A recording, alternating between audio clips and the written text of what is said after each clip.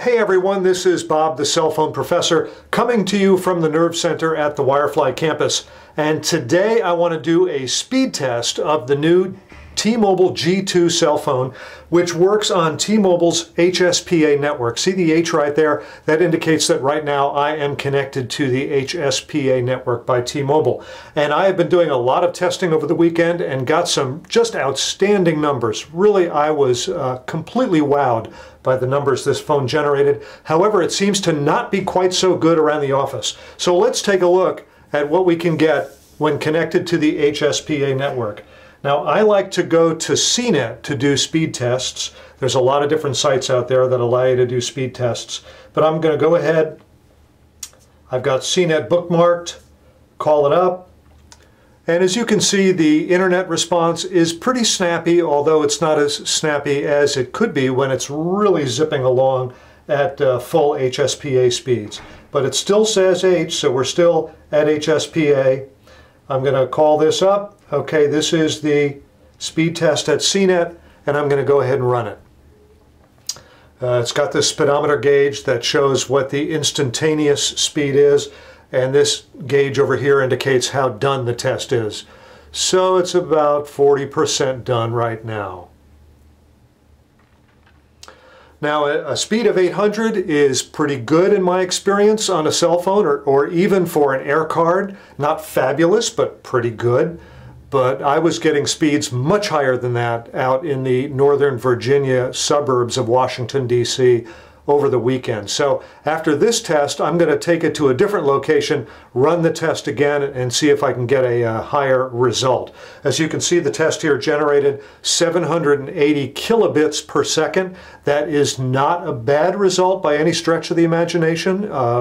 With a normal cell phone, with a normal air card, I would say that that is pretty good. But on the G2, I know it can do a lot better, so we're going to see what I get in a different location. Okay, now I am at my home, and I get a very strong HSPA signal here on the T-Mobile G2. So I'm going to go ahead and go back to CNET, where I'm doing my testing, and things are going to be loading pretty quickly. Now I'm on CNET. Here is the speedometer, and we'll start the test.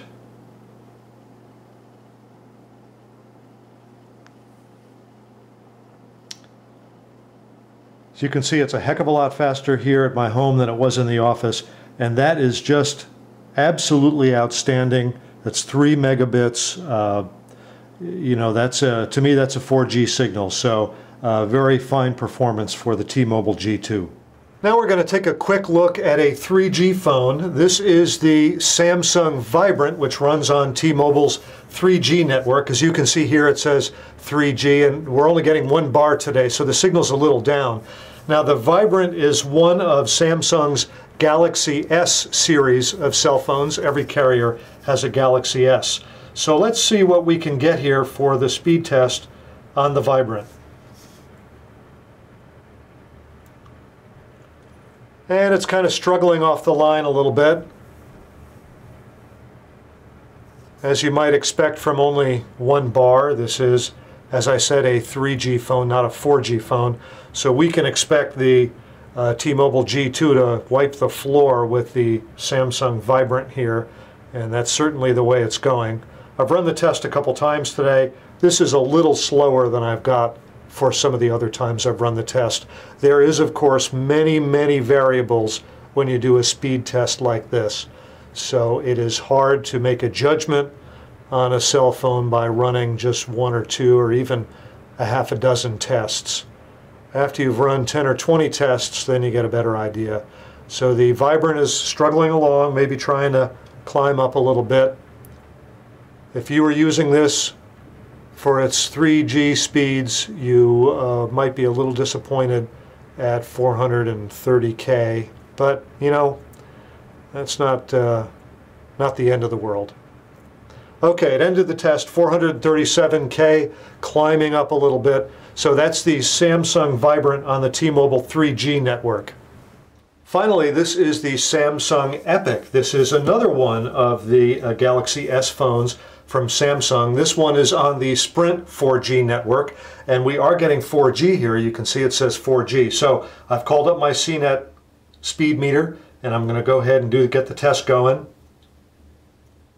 We are obviously getting 4G connection here in the Wirefly building.